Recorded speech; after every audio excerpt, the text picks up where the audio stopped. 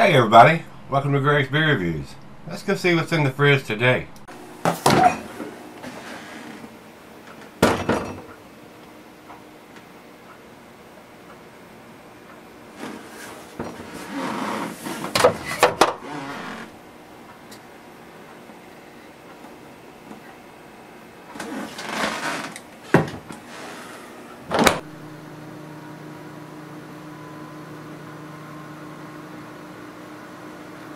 Hey everybody, welcome to Gregsbeerreviews. Today, thanks a bunch for stopping by. I do appreciate it, guys. Today's beer is Hoof-hearted. What? What'd you say? Hoof-hearted, yes. $60 nachos. That'd be an expensive plate of chips and cheese now, wouldn't it? I feel like it's got to that point though, guys. I mean, won't be long we'll be paying that much for it. Something don't happen. Gotta change. This is a 8%er. 8%. It says here. Brewed in North Haven, Connecticut. Distributed by 12%. Boy, they're getting their hands on everything nowadays. 46 degrees. Drink fresh. And speaking of fresh, under the bottom it says 24037. So 24 I would say would be the year, and 037 would be the date of the year. So this would have been done in first week of February. So fairly fresh.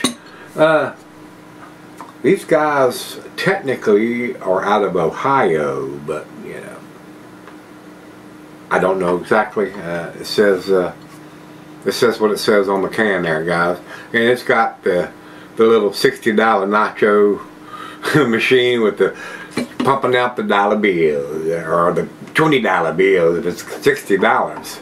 Alright guys, let's jump over to Untap. This $60 nachos. This is what happens when you let Dad out the house. Want to drink some ice cold beer? Well, I'm gonna let you. Prime that cheddar cheese pump at the gooey Citra Simcoe and El Dorado.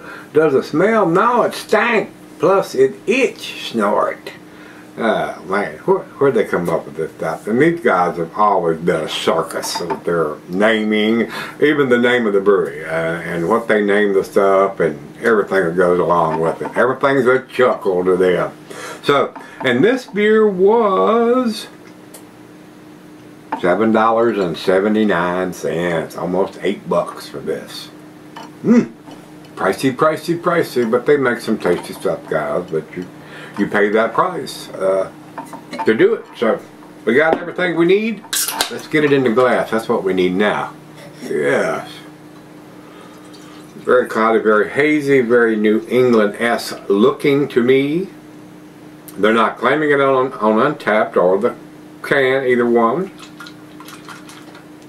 But looks like a, we won't call it, we'll call it Northeastern instead of New England. That's just about a finger of head on that poor guy. Looks like orange juice in a glass, super cloudy, super hazy.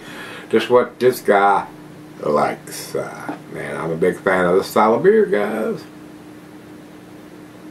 But I do like a change every now and then, so let's get it to the nose and see what we got. Very citrusy. Grapefruit, pineapple. Does it stank? It could stank.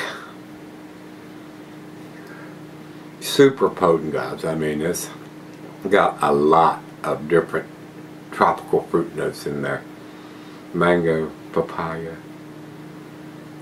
I mean, I'm getting a little bit of melon and apricots too. It's a plethora of tropical fruit aromas. Smells awesome. Let's dive in. Cheers.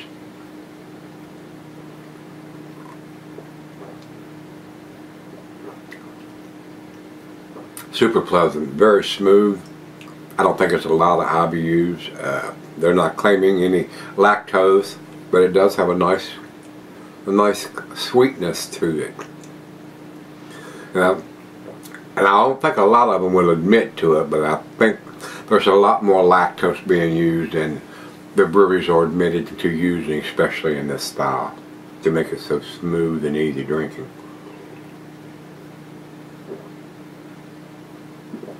That's delicious. That is so smooth for 8%. It's amazing. It is amazing that they can do that.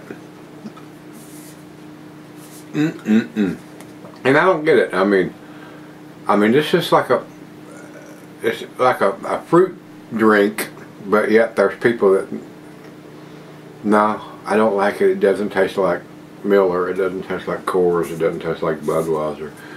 It doesn't taste like crap. Some people you just can't reach. All we do is try, guys. That's super tasty. Let's go sip on it. Alright guys, I'm back. Got a little bit left. Nice spacing here. Hoof knocks it out of the park again, guys. I mean, I've been able to get my hands on a few of these now, either by sending in people, my subscribers, you guys sending them to me, or being able to pick a few of them up across town here recently. So I think they do some tasty stuff. Final check.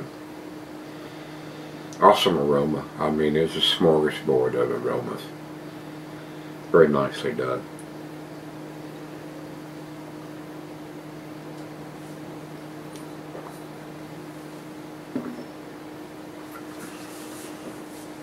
Wow.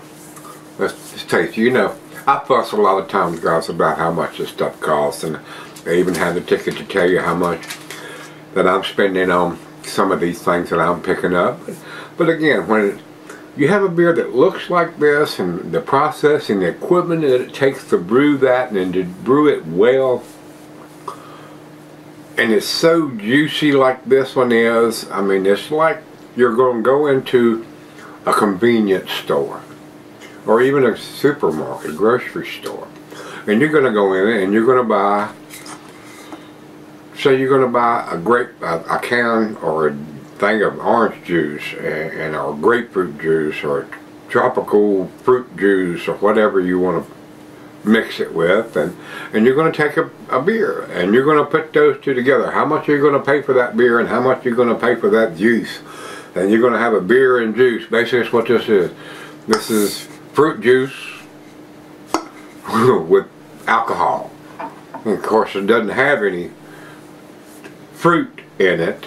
All that comes from all the hops and the brewing technique and process to achieve what you have in front of you, which is kind of miraculous to me if you think about it, what you end up with, and when there's absolutely zero juice in there and you get all those aromas and tastes. Again, in perspective, yeah, there's a lot that goes into it. So, and the people selling it, you know, the places I'm buying, they have rent and employees and all that. So everybody gets their little slice.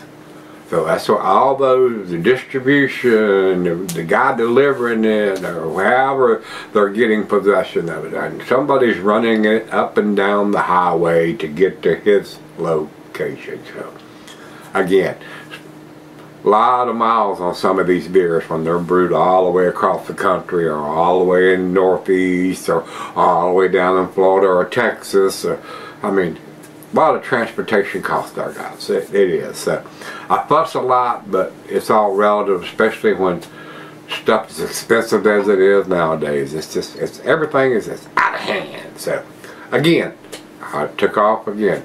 This is a very tasty beer, guys. I think it's an A beer, and that's where I'm going to put it. The dates on it, it's a code, but still not that hard to figure out. A solid A, 95. Let me jump over to Beer Advocate. They have a 91. I think it's tastier than that. This is a beer that's representative to where my palate is now. This is the kind of beer that I would prefer to drink daily. It's that pleasant to me and my palate where it's at right now. So let's jump over to Untappd for the final verdict. They have it at 4.04 with over 21,000 ratings. Been doing this one for a while, haven't they? Yes, they have. So I'd say they have perfected it. And if you say it's a 10 beer, I would not argue with that. If I'd have had this beer a few years ago, I would have probably gave it a 10, and it probably blew my hair back and socks off. And it's worthy. It is tasty beer, guys. So again, I wouldn't have been disappointed if I'd have bought a 4-pack of this. It would have been very pleasant beer. And you know, if I had deep pockets, I probably could have, should have, would have. But I didn't, and I don't. So with that being said, if you've had $60 nachos, let me know what you think, guys. Till we met again, bet. Let's go see what's in the fridge.